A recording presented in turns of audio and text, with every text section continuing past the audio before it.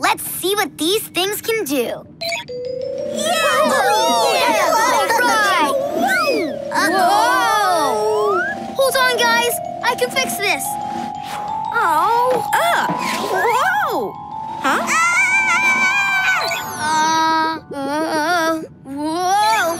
I think these chairs need a giant snowball. A giant snowball? Giant snowball headed straight for us. Hang on, Polos! Whoa, what was that? It was huge. Let's find out. Whoa! We're gaining on it! Woohoo! You know, I think that giant snowball is a comet. Comets are just big balls of ice and dust and rock until they get near the sun. Look! It's changing! Is it melting? It looks like the heat of the sun is setting it on fire. Because the sun's energy heats the comet's ice and gases. It's growing a long tail. Whoa! Whoa! It's the rocks and ice from the comet's tail! Willow, what do I do? You've got this, Lily. Remember the button I told you not to touch? Well, punch it.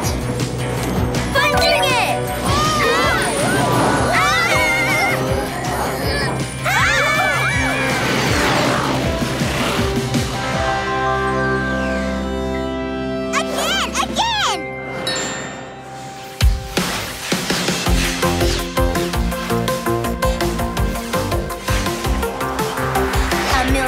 Planets and suns and far off galaxies. We want to explore everyone in our spaceship. Let's go see! We're star chasing, we're on our way. If you see a light up in the sky, could be a comet blazing by. Maybe it's a shooting star or a far off satellite. You never know what you might find when you fly light years away. Adventuring in space. Adventuring in space. Adventuring in space.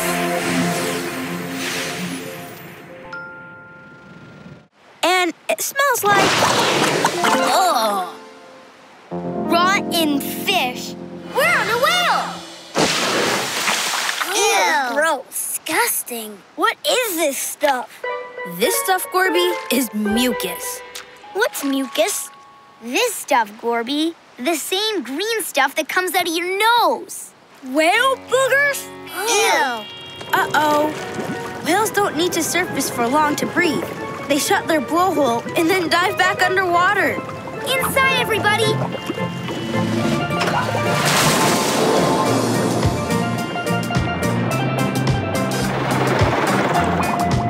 Whoa! Humpback whales are humongous. Whale song! Wow. It's so loud. That's so the whale can be heard by other whales from far away. I really hope it'll sing with us. Let's find out. Hello, we are the Polos. And we'd be honored if we could record you singing with us. You and your baby, how cute.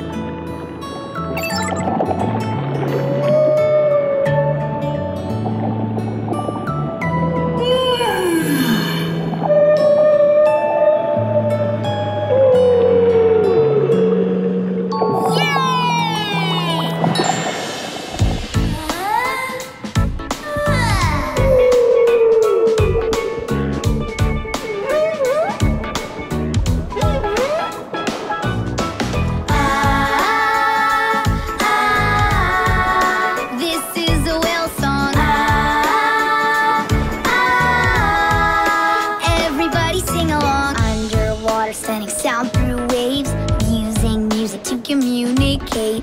Vocal tricks make a melody. It sounds just like a song to me. The song could be a warning or a friendly hello. High like a turbo, Way down low.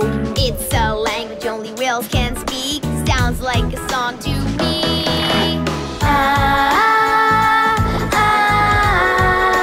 This is a whale song.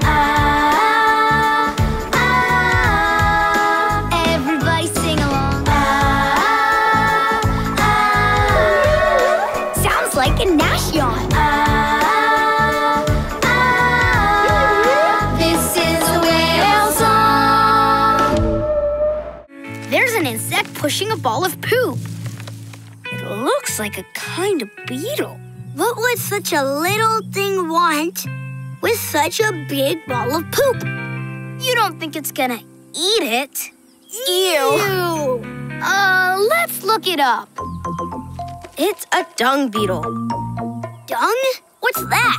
Dung is another word for poop.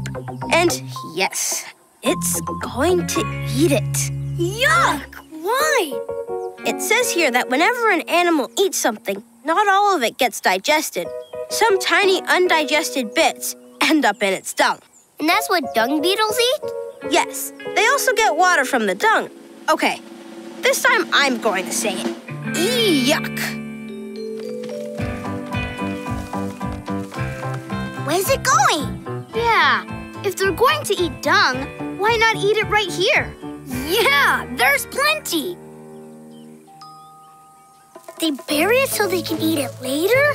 And they lay their eggs in the dung balls.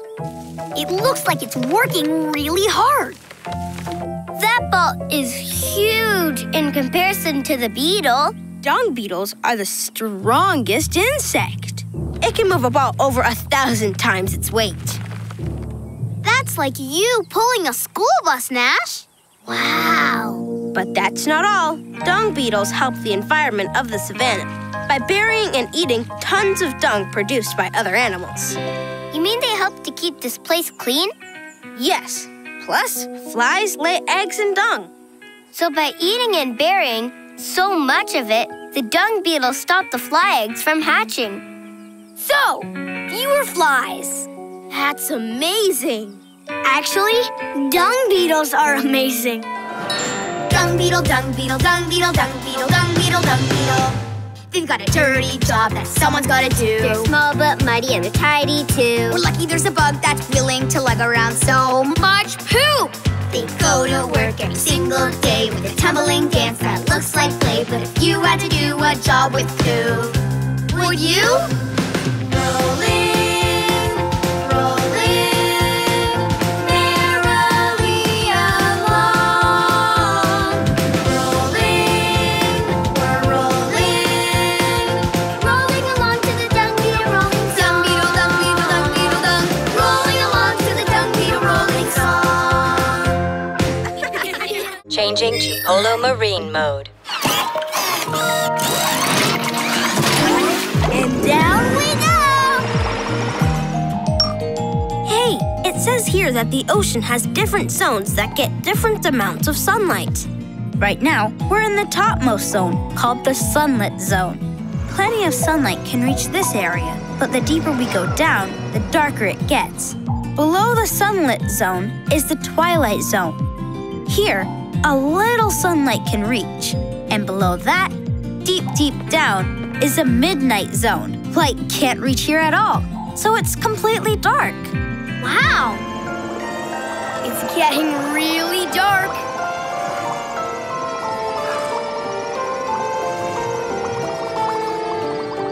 And we're here.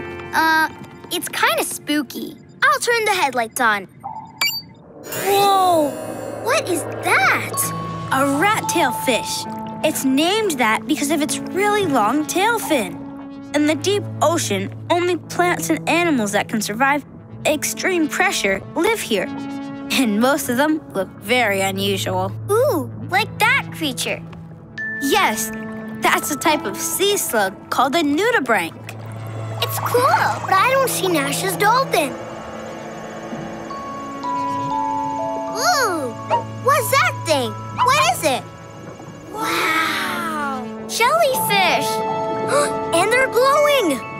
When a creature can make its own light, it's called bioluminescence. It's very useful when there's no sunlight around. Looky! Dolphin! Nash, you found it!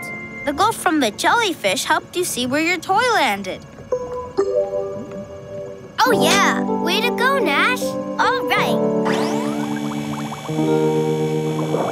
Got it! Nice work, Willow! Dolphin. Here you go, Nash. Good as new. Wait! Just a little soggy still. Cool! Yeah! Aww. Dolphin! Yay! Nash. Uh-oh. That piece of wood is full of grooves. Do you think those insects made them? Like maybe they ate the wood? Let's find out what they are. They're termites. Too bad termites can't talk. They would have been close enough to see what happened to the picnic log. I don't think so. Most termites can't see. Actually, I think we're just seeing a few termites. Look, termites live in colonies. There can be more than 1 million termites in a colony. 1 million? That's a lot. Around here, the colonies are underground. But in other places, they build these. They're huge. The mounds are their nests. And at the center is the Termite Queen. It's her job to make sure that there are more and more termites. She is one big termite. It says that termite queens can grow to be as big as your thumb. She gets so big, she can't move around. So all of her children take care of her. So what do termites eat? Wood, right? It says here that most termites like to eat rotting wood from falling trees. That's one of the ways decomposition happens. Decomposition? What's that? That's when old rotting plants break down and return their nutrients back to the earth. So that new plants can grow. I know what made the picnic log disappear. You figured it out? You know where the picnic log went? Yes. The amazing Lily will now amaze you by explaining the disappearing picnic log. Yay, amazing Lily! The picnic log was a fallen tree. Right. I just never thought of it that way. And fallen trees are the kind of rotting wood that termites like to eat. The termites made the picnic log disappear. They ate it. That's decomposition. Exactly. Now the only thing that's left of our whole picnic log is that one little piece of wood. And the termites are eating that too. That is amazing. Thank you. Thank you. So the disappearing picnic log isn't a magic trick after all. No, it's part of how nature works. I miss the picnic log, but I still like it here. It's nice to think that it's feeding other plants and animals so that they can live and grow. And speaking of feeding, Picnic! And now I, the amazing Lily, will perform another amazing trick. I will now make the sandwich disappear.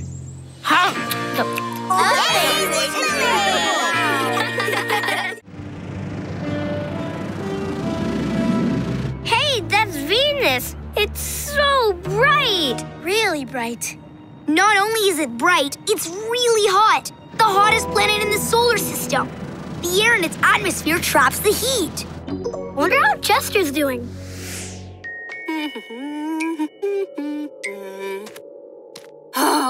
I'm sure he's keeping busy.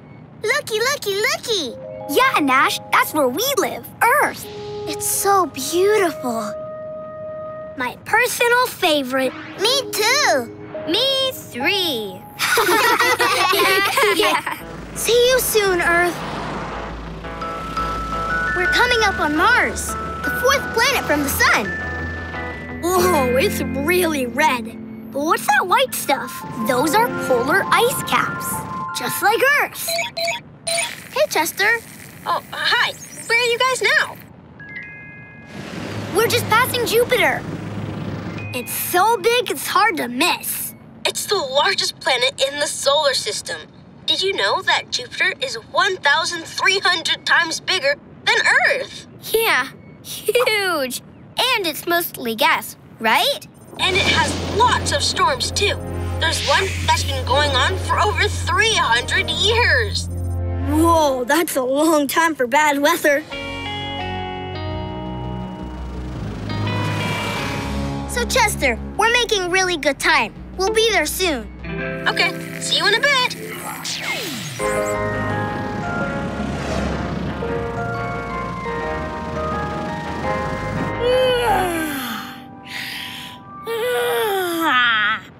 Look, Nash, Saturn. Wings, pretty wings. Yeah, it has rings. Cool, aren't they? They're made of millions of ice crystals. Some of them are really teeny tiny, no bigger than a speck of dust. And some of them are enormous, big as a house. I'm dancing like nobody's watching, 'cause nobody's watching. Woohoo! Yeah. Ooh, ooh, bibbla bop, blah, boo, ooh, ooh.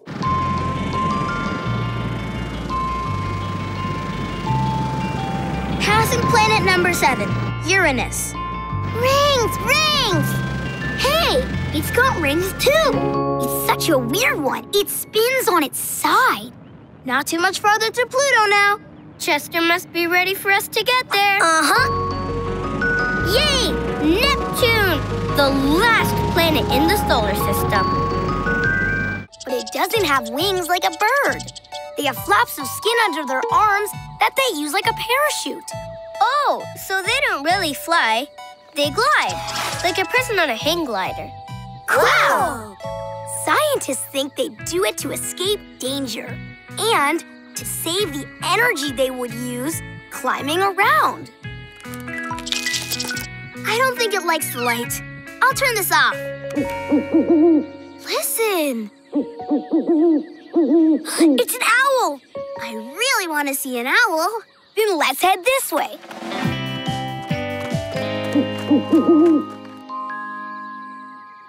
Wow! I think it's a great horned owl. They're great hunters. They prey on rabbits, squirrels, and even skunks. Those are big animals for a bird that size. Is that a great horned owl too? That must be the female. It's higher. So you can tell the males from the females just by listening. Look out! Ah! Look, a different one. Cool face. Ooh, ooh.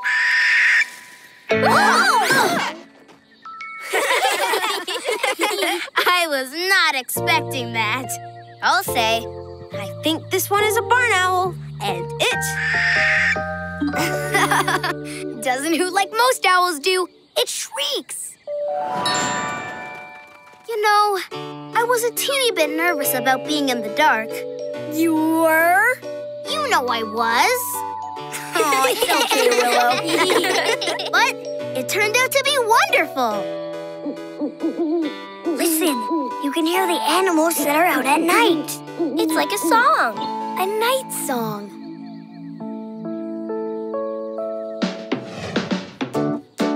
Have you noticed the night has a rhythm and a melody all of its own? And the music that goes along with them is the sparkle of stars in the moonlit sky. Goes